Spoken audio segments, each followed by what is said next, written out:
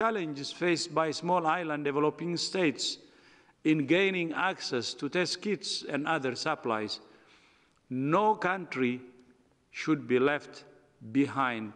And I would like to use this opportunity to appreciate the strong leadership by the Prime Minister of Barbados steering the response in the Caribbean.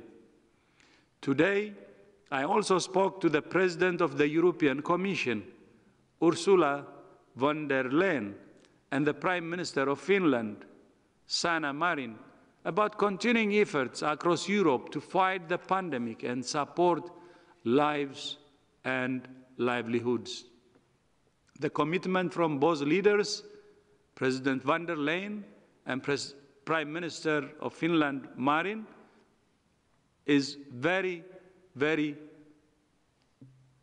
heartwarming again. I would like to clarify WHO's position on wet markets. Wet markets, as you know, are an important source of affordable food and livelihood for millions of people all over the world.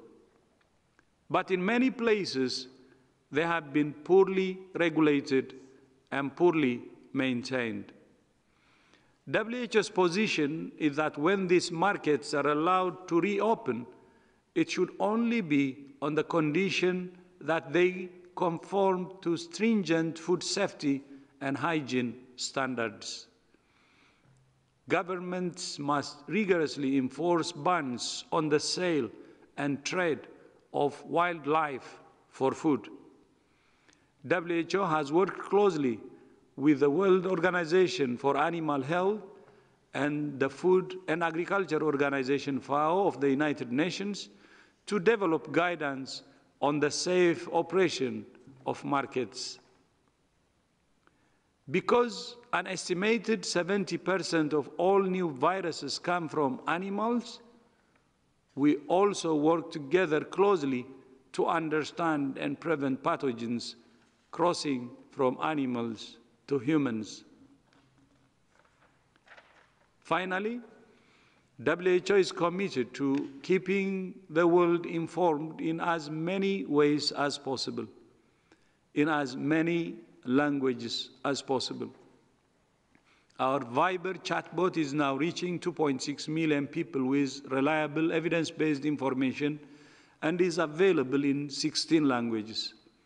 This week, we launched Tamil, Sinhala, Bulgarian, Greek, Italian, and Hungarian, and we plan to launch Polish and Bangla next week.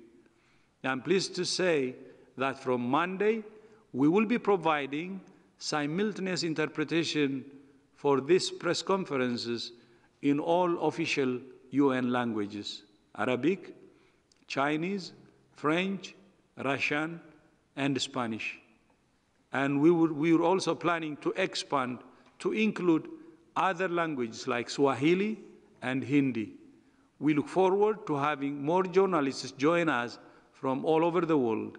I thank you. Thank you very much, Dr. Tedros. Indeed.